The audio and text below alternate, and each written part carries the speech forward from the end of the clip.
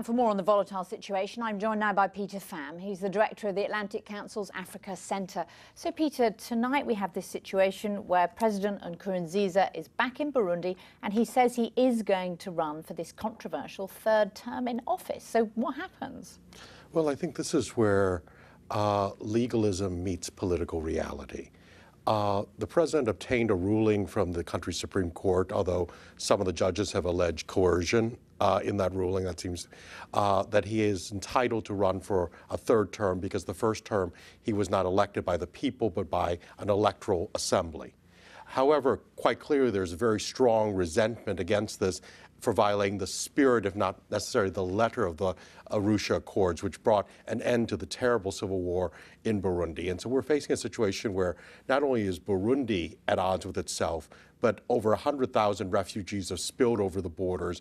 This is risking the stability of an entire region, a region that's already pretty fragile.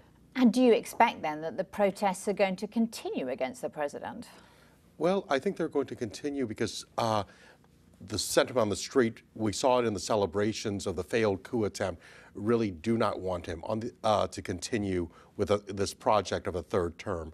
And one's not sure, and even the leaders of the regional East Africa community have raised the specter that elections really can't be held in this type of a climate at all. Well, what will East African leaders actually do? I mean, they met in Tanzania this week. Do they have any sway? Well, I think they do, because Burundi is one of the poorest countries in the world. In a neighborhood, the East African community, which is growing increasingly prosperous, Burundi is the laggard. Last year, Burundi was rated the hungriest country in the world. Some 2/3 or 3/4 of the budget is dependent upon foreign assistance. So there's a great deal of leverage.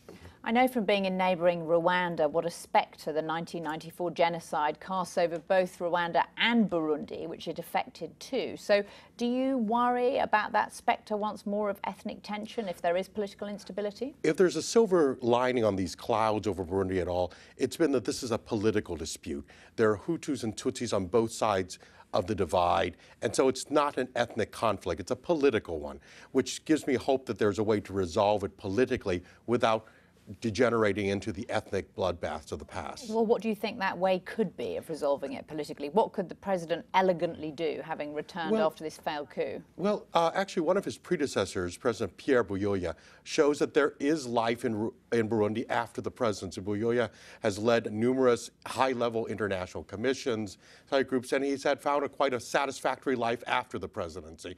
And certainly, Nkurunziza has had his moments, and there have been some progress made. Tax collection is up. Things have been developed. So there is a future. I think someone needs to offer him that golden parachute. Peter Pham, thank you very much indeed for joining us. Thank you for having me.